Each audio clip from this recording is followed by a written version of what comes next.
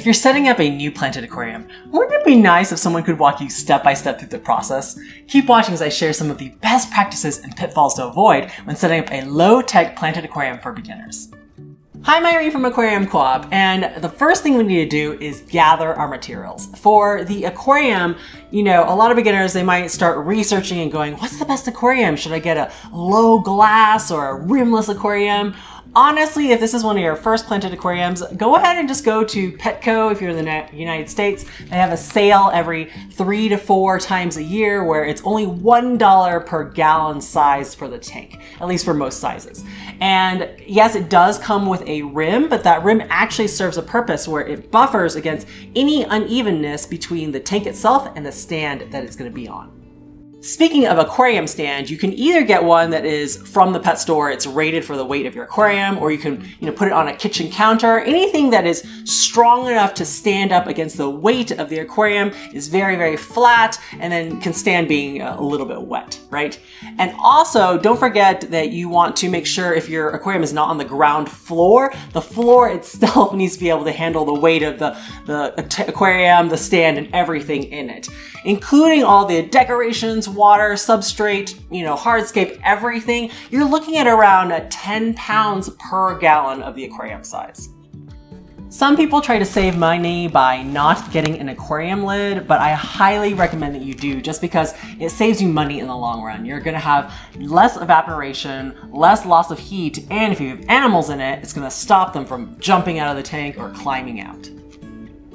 I also really like getting an aquarium background because it hides all of those wires and tubing in the back that's kind of messy looking. So you can either go to your local pet store, they have lots of pretty designs to choose from. Some people just paint a solid color on the back panel of the tank. Versus me, I actually have just a piece of poster board in the back. I really like darker colors like black because I feel like it makes the plants and the fish really stand out and it minimizes the appearance of algae, unless you're like me and I grew a whole wall of green algae on the back on purpose.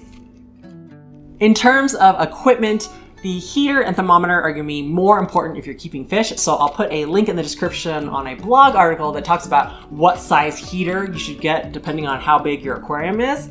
Now the filter, I do feel like it's going to make your life easier if you do have a planted tank. Not only does it, clear up cloudy water by sucking in those particles that are floating around, but it also creates water flow so that you don't have any stagnant areas in the aquarium. I actually had a problem with one of my betta tanks where the filter was starting to fail. There were stagnant areas of water, just kind of a lot of debris and organics gathering in those corners of the aquarium, and blue-green algae started growing there. So highly recommend getting a filter.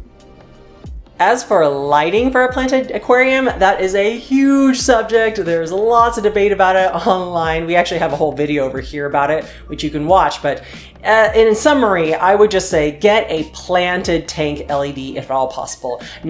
Don't just use the default one that came with your aquarium, because a plant light has all the right spectrums and light intensity that your plants need to grow well. So definitely do your research and reviews online, but we personally recommend getting the Phoenix Stingray for beginner low light tanks. And then make sure to put that light on a power outlet timer just to make sure that that tank is getting a consistent amount of light every single day so that you don't run into algae growth problems. Substrate for planted aquariums is another hotly debated topic in the hobby.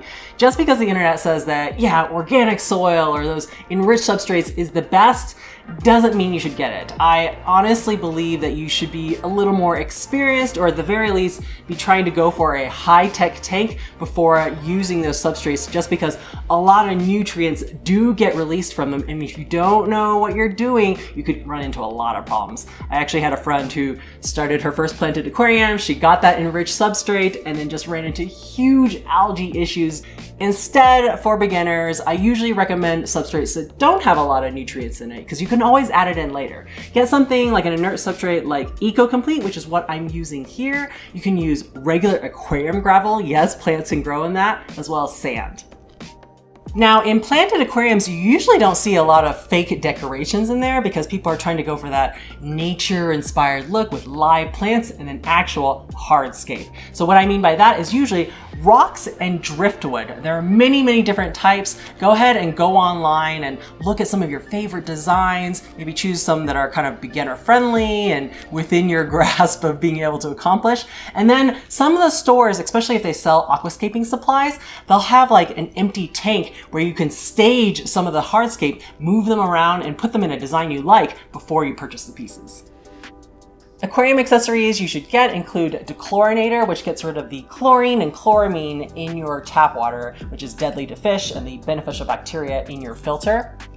You want to get planted fertilizers as well. Easy Green is an all-in-one comprehensive liquid fertilizer that's great for beginners. It has that pump head on it, as well as easy root tabs that you can put in the substrate for those plants like Amazon swords or cryptocorynes that like to feed from their roots. A water test kit is useful because it can help measure some of those nitrogen compounds so that you know whether or not you're adding enough fertilizer for your plants. No matter how good of an aquarist you are eventually going to run into algae issues, so definitely get an algae scraper that it's appropriate to the material that your aquarium is made of, whether it has glass or acrylic walls. Things like tweezers and scissors are more nice to have, but I really like them just because it makes planting easier as well as pruning of leaves.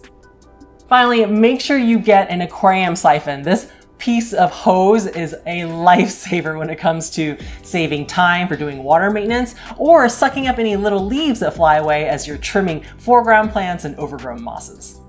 The final thing you need for a planted aquarium is, of course, the plants.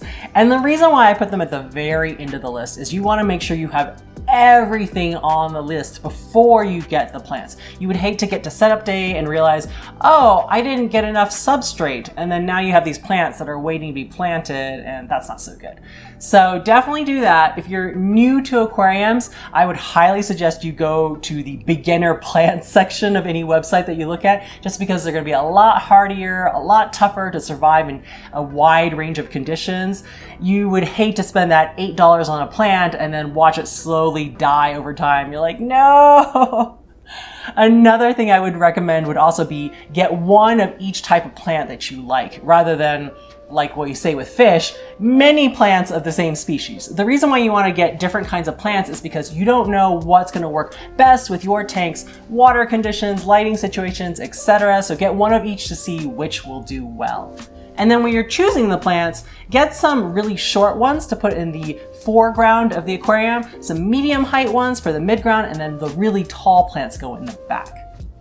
My final tip would be to save up a lot of money and try to get a lot of plants all at once. You want this aquarium to be as lushly planted as possible so that algae won't come in and take advantage of the situation. It's kind of like having a lawn of grass. You want it to be really thick and dense so that there's nowhere for the weeds to grow, versus if you have a patchy lawn with lots of bare soil areas, you can be sure that weeds are going to pop up there. So same thing with a planted tank and algae.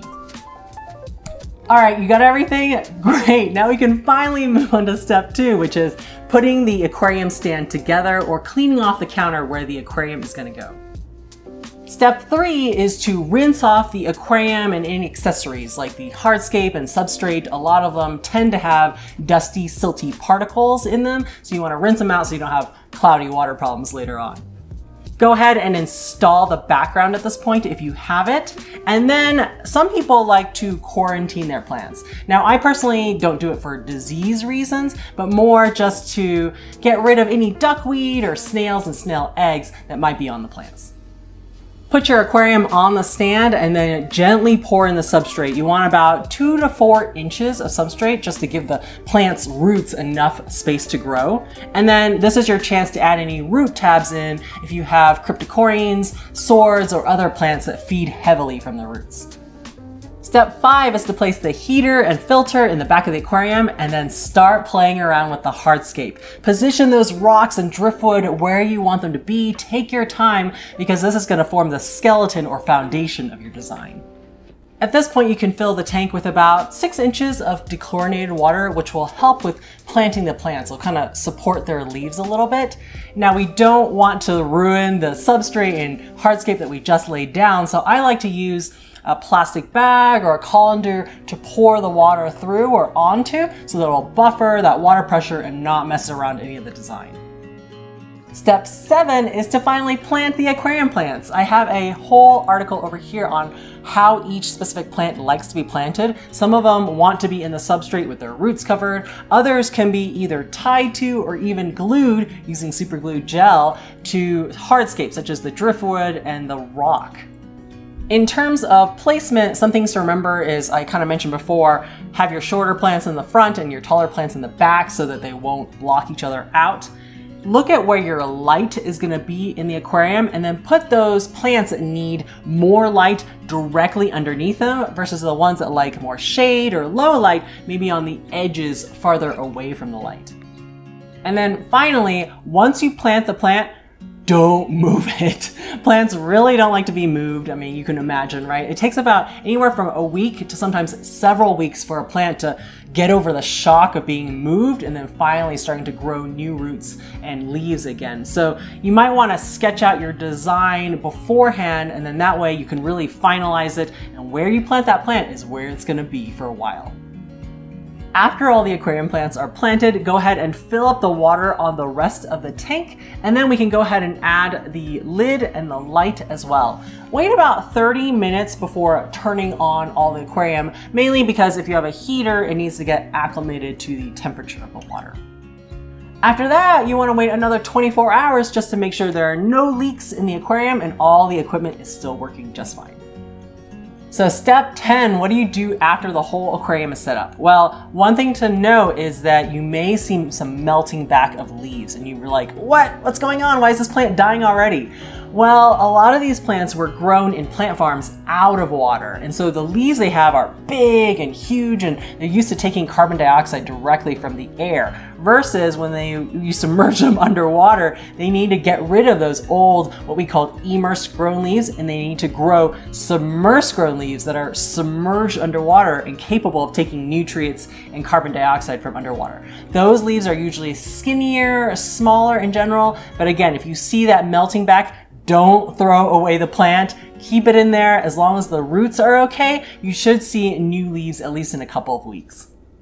Also, remember what I said before about the plants being in shock every time you move them? So in the beginning, you don't want to add a lot of fertilizer or light because the plants are in shock, they're not growing, they're not going to be able to use those components. Instead, the algae will be able to if you're not careful. So start off with very, very little fertilizers and lights, and then slowly each week increase it until they are able to take in all those building blocks and nutrients.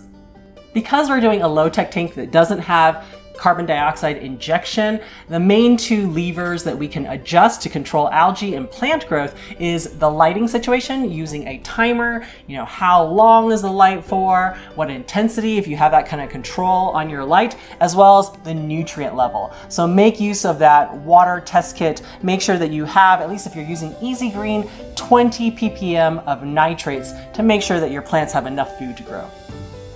Best of luck with your new planted tank, and let me know in the comments if you have any questions and I'll try to address them in future videos. See you later!